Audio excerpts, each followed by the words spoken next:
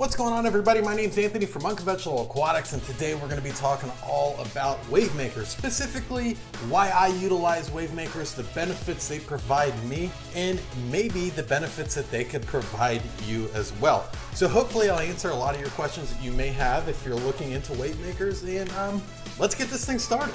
So if you're unfamiliar as to what a wavemaker or a power head is, essentially they are used to provide flow in different flow patterns inside your aquarium.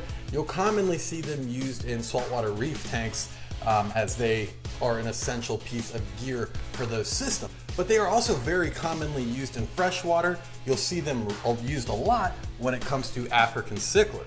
Now I use a wavemaker for three things, but I do get some extra benefits. I use it for surface agitation to create an oxygen-rich environment, circulation within my tank so debris can't settle, and skimming of my substrate to pick up any debris that does settle and take it into my filter intakes. Some added benefits though, with African cichlids, fish that are known for their aggressive behavior, when I can create a higher flow within my aquarium, my fish have to focus more on swimming rather than attacking each other. At least that's the theory, and it definitely does seem to help. So this particular wavemaker I'm holding is a Sunsun JVP Model 110. You can find them all over Amazon, CLL, Pet Supplies, Chewy.com, everywhere. And they're very cheap, and they do the job for basic flow within your aquarium. Now, depending on the size and length of your aquarium, is going to depend on what kind of wavemaker you need. But these are great wavemakers for the money-saving fish keeper, or for just starting with wavemaker. I have a ton of these wavemakers throughout my aquariums. This same exact wavemaker is actually in this aquarium right here next to this big sheet of algae that I'm actually growing on purpose. I'll explain why in a different video, but it is right here. It's just below the surface of the water, only about 1/2 inch, and it's angled at just under a 45-degree angle, which is giving me nice surface agitation. I don't know if the camera can pick that up. It's giving a little bit of glare from my lights up top up here, but it gives me very nice surface agitation.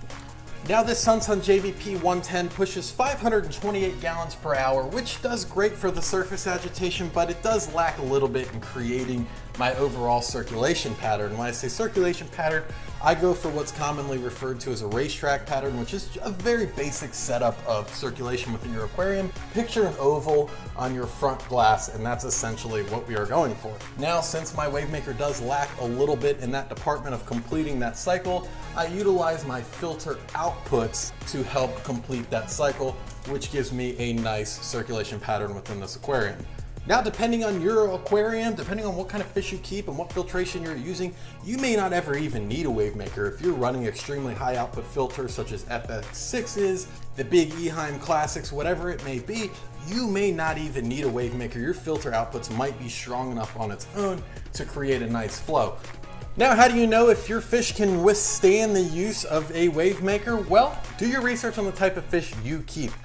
For African cichlids, I've kept Mbuna peacocks and haps, and I've used a wavemaker in every single African cichlid tank that I've ever had, except for like hospital quarantine cysts. But do your research and see if your fish can handle a nice flow, because there's a lot of benefits to utilizing wavemakers. So they have basic wavemakers that just pump at one speed constantly. Then, depending on your budget, you can get some stuff that have remotes where you can adjust the speeds, you can adjust the patterns, and do a whole bunch of crazy stuff with it.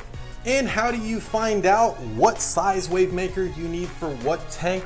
Well, I've kind of came up with my opinions just based off trial and error in the past. As I said before, this is a 3-foot aquarium. It's a 40-gallon breeder. And this 538 gallon per hour wavemaker does provide the surface agitation, but does not provide the overall circulation that I like. So I have to use my filter output to kind of help complete that cycle. So that may be something you have to do if you buy something that's maybe undersized for your aquarium. But for instance, like my 6-foot 125, I prefer to use wavemakers up in the 800 to 1,000 gallon per hour range to give me my surface agitation all the way across. It's hard to complete the overall circulation pattern in an aquarium of that size, so I have to use multiple wavemakers at different areas. If you have bigger tanks and you do need help with where to position them, you can contact me, unconventionalaquatics@gmail.com, in the comments or whatever. I can draw you a diagram of some basic ways to set up your wavemakers and go about it that way and fine tune it to your preference to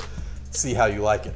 So before you implement them, definitely do the research on your fish. You know, for a 3-foot-ish tank with African cichlids, anything 5 to 700 gallons per hour is gonna be fine in an aquarium like this.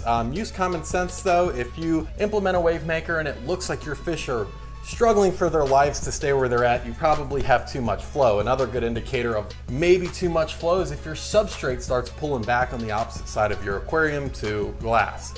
But do realize that if you've never used a wavemaker, when you do implement one, your fish are not gonna swim, I don't wanna say as freely, but they're definitely gonna be working a little bit more to swim, and that's perfectly normal. So guys, to wrap this up, I use wavemakers for 3 different things: surface agitation, circulation, and the skimming of my surface, but it does improve my overall water quality, which is probably the simple most important thing to a successful aquarium. And for me with my African cichlids, I believe it helps cut down on my aggression just a little bit. That is how I utilize them. That is why I utilize them. If you have any questions on wavemakers, if you need help picking out a size, where to position them based on how many filters you have, or what kind of filters you run, feel free to contact me. I can draw up some diagrams to maybe help you out a little bit. So I thank you for taking time to watch this video, and I'll see you on the next one.